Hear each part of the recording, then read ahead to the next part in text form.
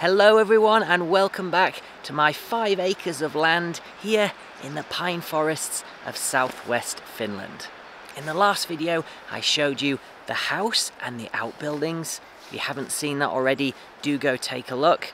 Today though, and it's a few days later, I want to show you the land, what's on it and what I hope to do with it. For those of you who are new to my channel, my name is Daniel, and for the last 7 years or so I've been creating a self-sufficient home in rural northwest Ireland, restoring buildings, growing food and keeping a range of animals from chickens to pigs, ducks, rabbits and many more. And a lot of you discovered my channel here on YouTube through the videos I made about my life there. But it was time for a change, and if you want to know why, watch my first moving to Finland video in which I talk about just that. So in September of this year, just 3 and a bit months ago, we bought this property, a traditional log-framed house built 99 years ago and set on 2 hectares or 5 acres of land here in Finland, just 2 kilometers from the sea. This time though, it wasn't just my adventure. With me came Angela, my partner, and our daughter, Juno, the newest addition to the Mossy Bottom family. And thank you for all the congratulations, by the way. And no, we're not Finnish speakers, as many of you have asked, nor do we have any family here. We just fell in love with the forests, the culture, and the opportunity that we saw here for our growing family. And as a little welcome to Finland, the weather gods have blessed us with one of the coldest winters in the last decade. In late November and early December, temperatures plummeted to as low as -18 degrees Celsius. The sea froze around us and the snow just kept falling, up to 50 centimeters deep here at the house. Everyone said winter had come early and was here to stay, but this last few days we've had a reprieve. The sun has fought back, the temperature has crept up to 2 or 3 degrees above freezing, and a lot of the snow has even melted. It's like an early spring, just in time for the midwinter solstice. How strange is that? And for me, that presents an opportunity to show you the land, because I'm sure it won't be long before those Siberian winds bring back the snow. Okay, let's go for a walk and see how far we can get. Behind me is the meadow, which stretches out from the house that you can see in the distance there for about 2 acres. It's predominantly southwest facing and right now is covered beneath these patches of snow with wild grasses, bramble, raspberry, nettle, lupins and all manner of other species of native plant which have been left mostly to their own devices for decades. About half of the area in that direction we want to preserve as meadow. The other half behind me we're going to turn into a vegetable garden. This is actually the flattest section of land, easiest to work. It's also not waterlogged in the summer and autumn, unlike the parts around the pond, which I'll show you later in the video. I'm told that one of the big problems with growing food here in the forests of Finland, especially where we live in the southwest, is keeping the deer out. And believe me, there are a lot of them living here, whitetail and roe deer. Thank you for all the comments, by the way, identifying the species. Almost every day we see them just meters from the house or when driving down the driveway. So to make this vegetable garden work, we're going to build a deer fence around the perimeter. I might even bury it 30 centimeters or so, like I did with my rabbit fences back in Ireland, to stop critters from digging their way in. What will we grow here? Well, more on that in future videos. Don't want to give everything away yet. But suffice it to say, I am very excited about this vegetable garden and what future summers are going to yield. And we have some canny solutions in mind for the freezing Finnish spring too, if I can say it. Our plan is to be at least 60% self-sufficient in terms of what we eat as a family of 3, though it might take us a few years to get there. Watch this space and the videos I make, of course. Behind the barns there is this track, if you can call it that, which winds its way through the forest to the far end of our land. In the spring, along with 100 other jobs, I hope to clear this track of tree roots and overhanging branches, making it usable again, because it leads all the way to the far end of the meadow and what you might call, if you're being kind, the orchard. Let's go there now and take a look. Behind me you can see the remnants of an old deer fence, which encircles an area of high ground, again south facing with plenty of sun, at least in the summer, within which there are about 30 to 40 dwarfing cultivars of plum and cherry tree. When we arrived here in mid-September, some of these trees still had fruit on, though I think they were being raided every day by deer coming in through this forest that had broken through the fence. I reckon though, if I rebuild this fence, take out the birch, the spruce and the pine trees which have self-seeded there, then prune and mulch the cherry and plum trees, that I might have a ready-made source of fruit every year, and plenty of it too, for jellies, jams, drinks, bottling and dehydrating, as well as enjoying fresh on hot summer days. As you can see, there is no shortage of these fruit trees, and I have to admit I was delighted when I discovered this area. In Ireland, you may remember I planted a forest garden with apple, cherry and pear trees, but it takes years for those trees to mature enough to yield significant amounts of fruit. Here, with some work and yearly maintenance, I've got a free source of food on tap. The gaps, and there are plenty where trees have died, I'll plant some other species and cultivars. Pear, apple, maybe even peach. Perhaps some nut trees too. Hazel will definitely do well, maybe even almond. The cultivars grown locally, which my neighbours think will do well. Some might fail, but I'm sure many will succeed too, and that's half the fun of growing things. I cannot wait. Now, you may remember in the last video where I gave you a tour of the buildings that I promised you one more outbuilding, a somewhat secret one. Well, secret, yes it is, hidden in these trees at the very far end of the property with no other buildings in sight. But that's about the only nice thing about it. Here it is. An old shed, possibly used as a hunting blind, I'm not really sure. Inside there is a homemade stove and a wide window looking down in this direction through the orchard and onto the pond. This is not a very nice building to be in, and interestingly it's by far the newest on the property. Definitely less than 50 years old, I'm sure of it. It's also the only one which is substantially damaged. You can see the roof has collapsed, the floor doesn't feel very good, there's mould and damp absolutely everywhere. When you compare it though to the sauna, which is a similar size but probably twice as old and in much better condition, it makes you realise just how well designed and made those traditional log-framed buildings were. This is just timber-framed, packed with insulation, no logs at all. Many people have said to me that if you look after a log-framed house, it will last forever, and I think that might just be true. I certainly wouldn't want to live in this building though. It's full of damp and mould, so let's get out of here. The location though, right next to that shed, is magical, looking up into the pine forests and rocky hills and down to the orchard and pond. This is where my pretty amateur camera really doesn't do justice to the environment. It is the perfect little hideaway from civilization. So my plan is to remove this shed completely and in its place to build a tiny cabin, similar to the cabin that I built in Ireland, which was just 20 square meters, and use it as a summer house for volunteers. And yes, I do plan to take volunteers here, just as I did at Mossy Bottom in Ireland.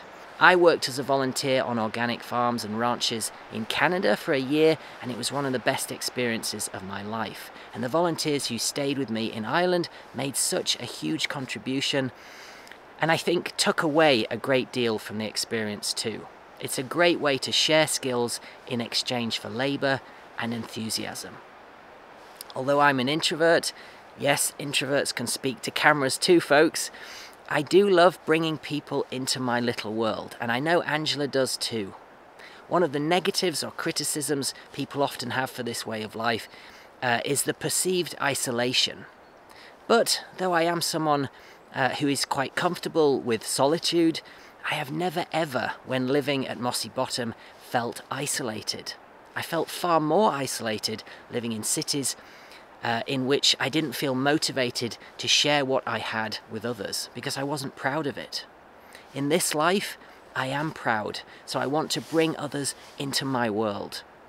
I think isolation is mostly a choice, and yes, some people who choose to live this way choose also to isolate themselves, but it's a misconception that you have to. If you're a people person, then you just have to figure out ways to bring people into your world, and that is not as hard as you might think in the 21st century. Okay, I also promised you a pond. And here it is, although perhaps more an ice rink than a pond right now. Even with this minor heat wave in the middle of winter, it hasn't melted. A week or two ago, I even walked across this. It was so frozen. It covers an area of about 900 square meters, or a quarter of an acre. And you can see behind me, there are reeds growing around the edge. There's also a lot of wetland grass which has taken over in places. Later in the year, when it's not frozen, I want to try and remove some of that grass. Perhaps thin back the trees which have grown up around the pond and turn this whole area, which is quite waterlogged anyway, into a place for wildlife. I can see frogs, newts, dragonflies, maybe even fish thriving here, as well as birds and deer, which I've already seen drinking from the pond many times before the deep freeze hit. It's not very deep, but I might even create a little pontoon for sitting and just relaxing and watching nature. You might be thinking that this would make a wonderful duck pond, and you're right, it would. That was my first thought too. But my concern if I were to introduce domestic ducks here would be predation. This is quite far from the house and it's surrounded by forest with lots of foxes, polecats, and even the occasional lynx active at night. So although I do plan to get poultry again, I think they'll have to be contained better if I want to keep them alive and closer to the house. But I'm quite sure native duck species and other species of bird will make use of this pond anyway. And creating a wildlife zone is for me an absolute privilege. It's something I've always wanted to do. I just didn't have enough space and land in Ireland until now. Next, into the forest. About 1 hectare of the land which we own, that's about half, looks pretty much like this. A mixture of pine, birch and spruce of all different ages, with some oak and maple too, especially near the house. In the first Moving to Finland video, I showed you a view up into the pine forest, but most of that was actually my neighbour's forest, so yes, some of it had been managed. This area, the 1 hectare that we have, has not been managed at all, and I think you can see that behind me. And we were specifically looking for somewhere with at least a few acres of trees in order to heat our home during the freezing winters here. And this is something I did in Ireland too, managing trees in my hedgerow sustainably for firewood. The difference, I only had a tiny caravan to heat, and the winters there rarely dropped below freezing. I was still able to generate several cubic meters of firewood though, just from my hedgerows. I'll need twice that though at least here, with a house to heat and a family inside to keep warm. There are 2 stoves in our house, in the kitchen and the lounge, both of which we're using every day right now, and we expect to until at least April or May. Thank God for the trees, we'll need them. But of course, I won't be clear felling these trees. This first winter I'll take the standing deadwood, which should season in just 1 year, and there's plenty of it, believe me. I'll also take out trees around the barns and along the tracks. Then each subsequent winter I'll thin the forest, taking just enough trees to heat my home once seasoned. And you might be thinking, what a lot of hard work when I can just set a little thermostat and pay a bill every couple of months. But let me tell you, there are few greater joys in life than setting out on a cold but sunny winter's day, rather like this one, and there are many of those here, believe me, to fell trees, buck logs and stack firewood. The sense of quiet fulfillment combined with exhaustion, contented exhaustion, when you finally sit down to have dinner at the end of the day is quite honestly unlike anything I've ever felt working in an office or a mainstream job. And I've done my fair share of that too, to earn money to pay for someone else to heat my house. To make this work, this native forest has to keep me and my family warm every winter, while also being a resource for mushrooms, for berries. Blueberries and lingonberries do really well here in the summer, and of course a home for wildlife. So it has to remain a forest.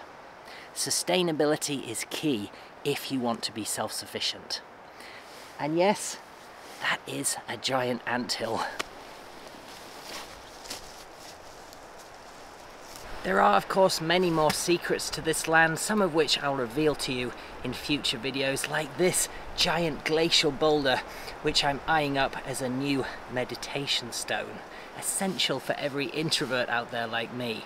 And do watch my video from a few years ago on thriving as an introvert if you haven't already. It's certainly one of my videos that I'm most proud of. And my plans for the land are of course far more extensive than I've had chance to talk about today. Just scratch the surface. From fox-proof chicken enclosures to compost areas, greenhouses and so on. But I'm kind of hoping you folks will stick around for the journey. I have a bit more experience than I did when starting up in Ireland 7 years ago, but no doubt I'll still make mistakes. I'm prepared for that. As I always say, never be afraid to fail, because failing, learning and then succeeding is probably the single best thing you can do with this life, and by far the most satisfying. Sadly, this meditation stone is a bit too icy to sit on and meditate on right now. Alas, I might have to wait till the spring. A huge thank you to everyone who has been in touch via Instagram or email, be it to welcome me and my family, offer advice, or even offer help. There have been so many nuggets of wisdom in those messages and comments. Like, for instance, ploughing my snow strategically so as to create a mini sledding hill for the little one, and perhaps the not so little one too. I would never in a million years have thought to do that. Genius. Come back, snow. You've only been gone a week, but I really miss you already. Remember, you can join me on Patreon if you want to support the channel, where Angela, my partner, has launched a new blog series with a new post all about Christmas. For today though, from me and my little family here in the wilds of Finland, take very good care of yourselves, throw an extra log on the fire, and bye for now. See you soon.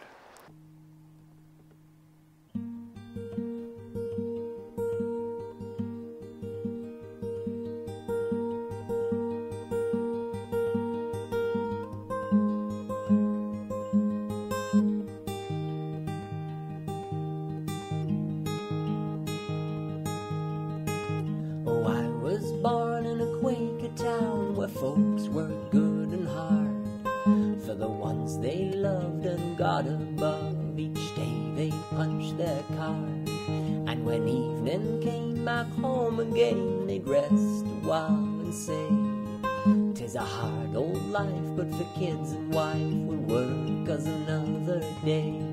When the sun rose low, back to work they'd go, singing on their way. For job and home to call our own, we'll work as another day. Oh,